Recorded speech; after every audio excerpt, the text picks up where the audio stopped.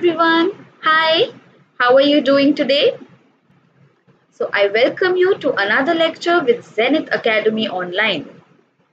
I'm Shravika Jamnik and I'm going to be your teacher for today. Today, we are going to learn about something that we see everywhere, yet something that is so important for existence of life on earth: soil. So, let's begin. The uppermost layer of Earth's surface is soil. So the uppermost layer, the layer that we usually see, is soil.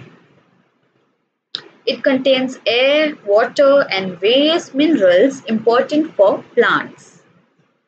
So soil is essentially porous. What does porous mean? It means it has these tiny pores in it which give enough space for air and water to seep into it. And this in turn helps in the growth of plants. It is essential for existence of life. Now, why am I saying this? Because soil is essential for growth of plants, and for everything to survive, they need food. All the animals require food, and their food is actually plants. So, if no plants, then no life, which means if no soil, no plant. If no plant, then no humans or no other animal. Basically, if no soil, no life on earth.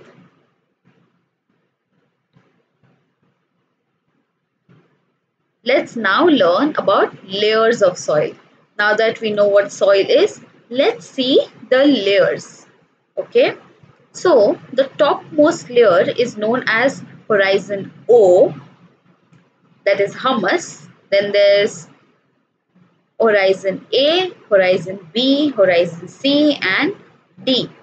So why is this horizon O? I think of it as origin, okay? So this is 0, this is nothing, 0. And then there is A, B, C, D. So first comes horizon O and not horizon A. Keep that in mind. Horizon O is humus. What does humus mean? Humus means decomposed matter such as plants and animal remains. So when plants and animals, when they die, they decompose on this layer, on the surface, and this decomposed matter is actually a very good fertilizer, which is known as humus. So the horizon O has a lot of decomposed matter, humus. It is dark and thin, as you can see in this picture. It's dark and it's very thin compared to all the other layers, and it's very fertile. As I mentioned, decomposed matter is very fertile. Then there is horizon A, that is topsoil. This is the first layer and this is topsoil. It has very fine particles of clay and sand. Plants grow in this layer. You can see that we see plants above the surface, but the roots, can you see these roots? They extend in the topsoil in this layer, and they get their minerals and their water and air that has seeped in from this layer, that is the topsoil. And it is also a very fertile layer, because there's presence of a lot of humus in this layer as well. It is rich in humus and minerals. The third layer is horizon B, that is subsoil. So there is humus, topsoil and subsoil. What must the subsoil have? It obviously occurs below the topsoil. It contains gravel, rocks and stones larger size than topsoil. It allows water to seep through it. So as you can see, this layer does not have a lot of rocks. This layer also does not have rocks or gravel. But this layer has some rocks and some gravel. And as you keep going in downward direction, the density of rocks increases. Here's just soil, some rocks, little more rocks in the upper layer, and then there is bedrock. So concentration of rocks will increase as you go downwards. In subsoil, therefore, there are rocks and there's gravel and stones larger than the topsoil. It also allows water to seep through it.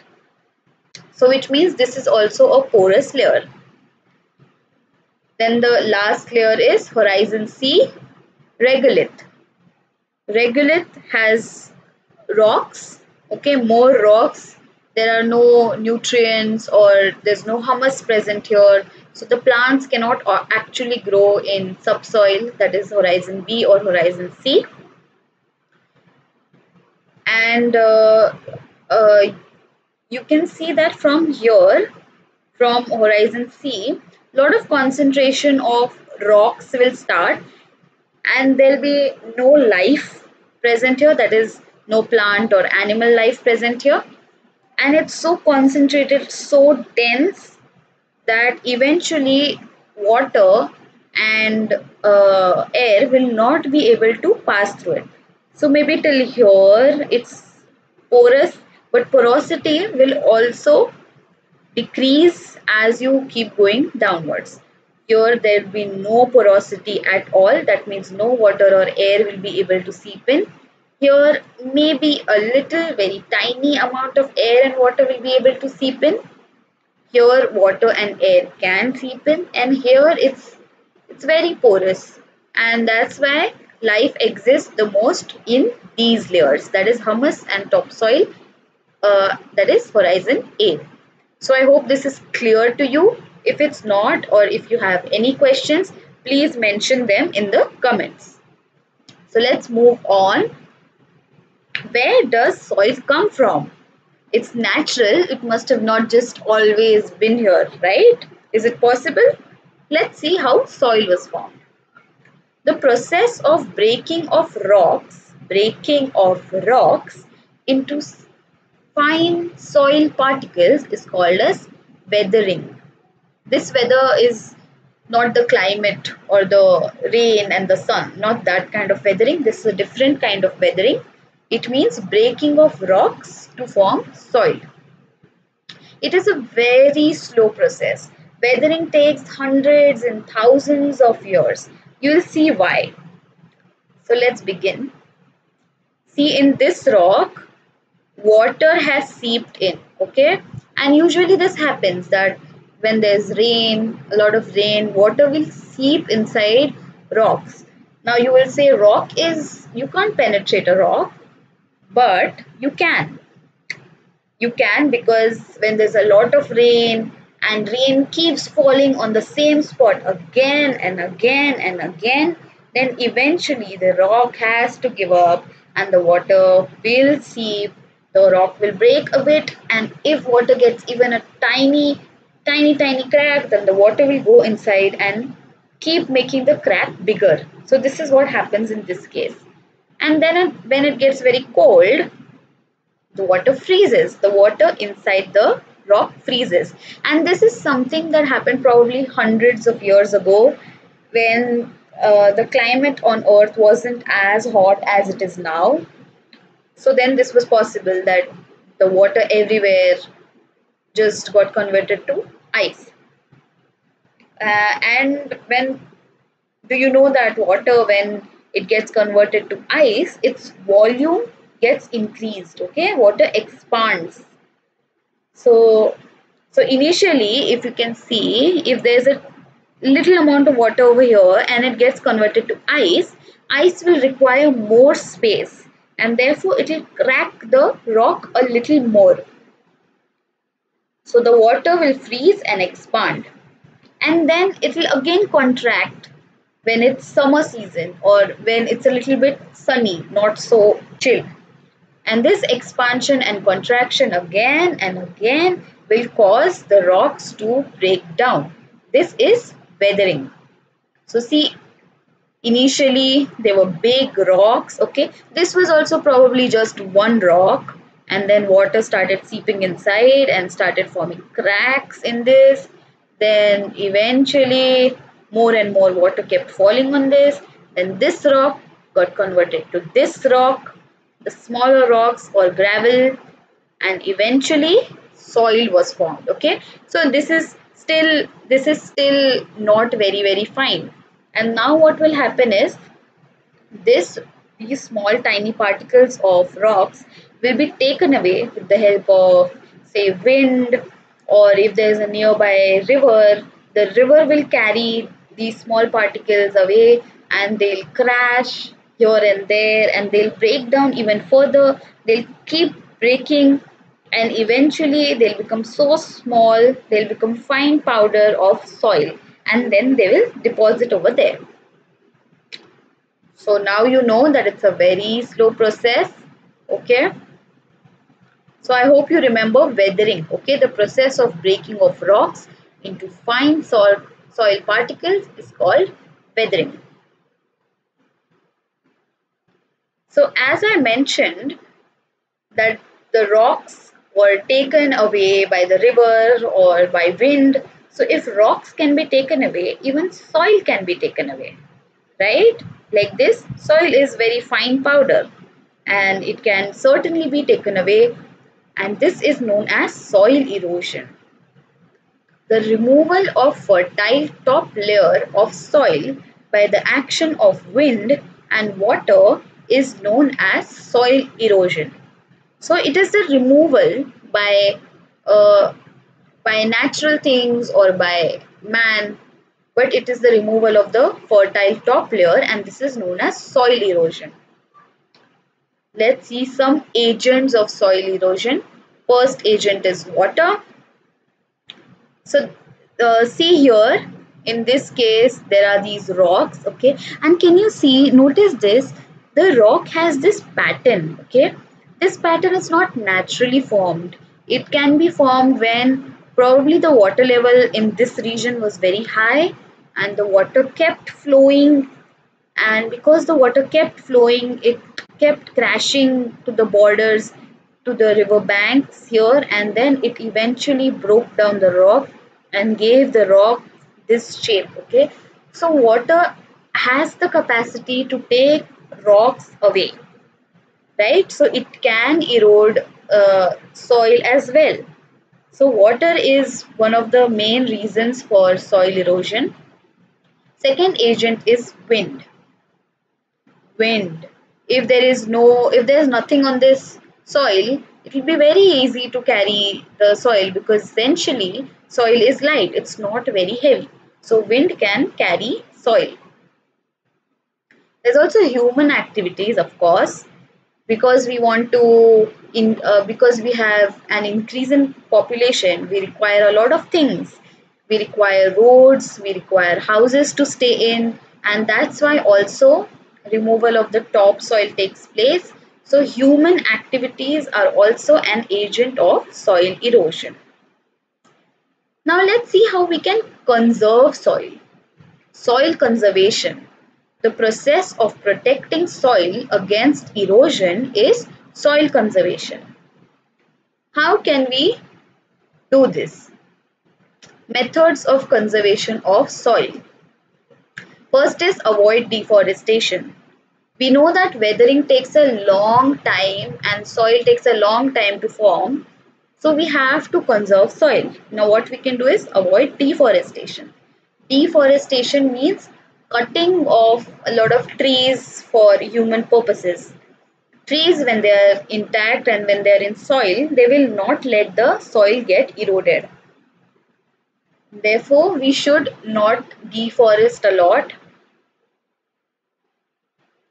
Keep overgrazing of cattle in check. What happens is when the farmers or anyone that has cattle leaves their cattle for grazing, the cows usually overgraze. Did you know that cows actually don't chew or bite their food when they take it in? What they do is they take a lot of food, they directly gulp it and the food directly goes into their stomach, and then when the cows sit and relax, they sit and then they start chewing their food. So it's so cows have to eat up a lot of food and then the food will come up when they feel that they have time to chew the food. So because of this reason, the cows can take in soil along with the grass that they are eating, or any kind of fodder that they are eating, or these plants they are eating. So they have to keep overgrazing in check, because once the cow starts eating, keep eating, and it will not keep in mind that the cow is eating our soil, which is very essential for us. So we have to keep overgrazing in check. The third thing is farmers should grow cover crops. So see, in this case, uh, the brown thing, these are the crops that we require. Okay, these are the crops, and this area, if it did not have these tiny plants, then this soil would have been exposed. This soil would have been exposed to wind or any other agent or cattle or water, and this soil would have gotten eroded. So to prevent that, they have planted these small crops known as cover crops, and because of these cover crops, this soil present here where no crop is being grown, this soil here will get conserved. So this is another great idea, cover crops. Embankments along rivers to so if there are no embankments over here, the river will go on expanding, and with its expansion it will take away the soil that is present on the river banks. If there is no embankment, okay, this is called embankment, okay, because of which the water is not going uh, away from the area designated for the river. So the water is not going in this region, it's just staying here. If it would have gone here, it would have taken the soil present here with itself too. So we have to avoid that, right? And that's why embankments are very important on river banks. Bunds along the boundary of fields during rains. During rains, there's a high chance that the water will flow away. This water will flow away and take the top fertile soil. This will be, first of all, it will be the farmer will be at a disadvantage if the fertile soil goes away. So what these farmers do is they put these bunds. These bunds will not allow the water to flow from this region to this region, or to just flow basically. So these bunds will protect soil from getting eroded. So this is another very good technique. I hope you all understood. Let's see the methods of conservation again. Avoid deforestation. Keep overgrazing of cattle in check. Farmers should grow cover crops. Embankments along rivers. Bunds along the boundary of fields during rains. So I hope this chapter is clear to you. And if you have any doubts or questions, please don't shy. Please put them in the comment section below. Please like, share and subscribe. Bye-bye. See you soon.